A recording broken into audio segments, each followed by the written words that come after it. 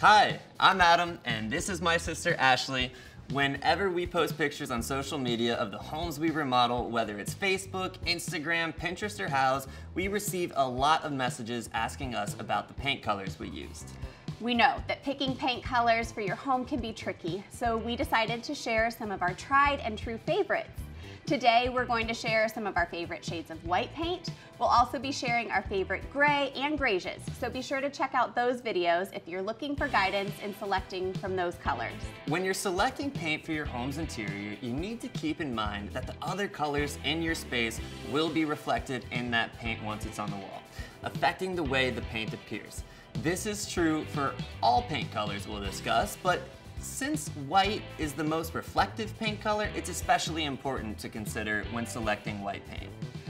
For instance, if your room has a lot of windows and you have a lot of greenery outside, one or more of your walls may look slightly green. Another thing to keep in mind is that paint color is affected by the room's lighting.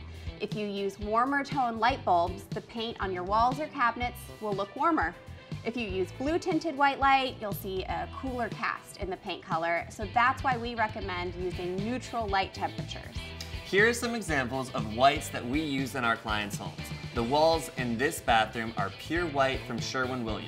This white is exactly what its name implies. It's a very neutral white with no undertones. It's not warm, it's not cool, it's a crisp white that's the perfect neutral choice in this modern bathroom remodel, where we paired a gray tile and a warmer wood tone on the vanity.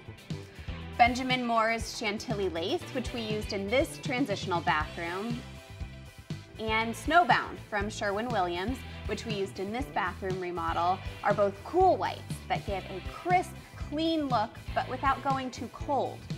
They both have slight blue undertones that work especially well with the cooler tones in the tile and marble in these bathrooms, while still working really well with the warm tones on the wood vanities.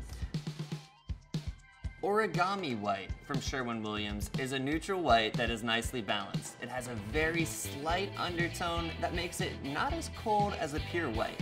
We used it throughout the living areas in this home remodel, and you can see how warm and inviting it is. Sherwin Alabaster has a neutral base to it, but it appears as a creamy, almost off-white color, but a neutral base grounds the color, preventing it from going too warm or looking too yellow. It was Sherwin Color of the Year in 2016 due to how versatile it is. We used it in this home on the trim and the ceiling. Alabaster is a great choice for any room by itself or with warm colors.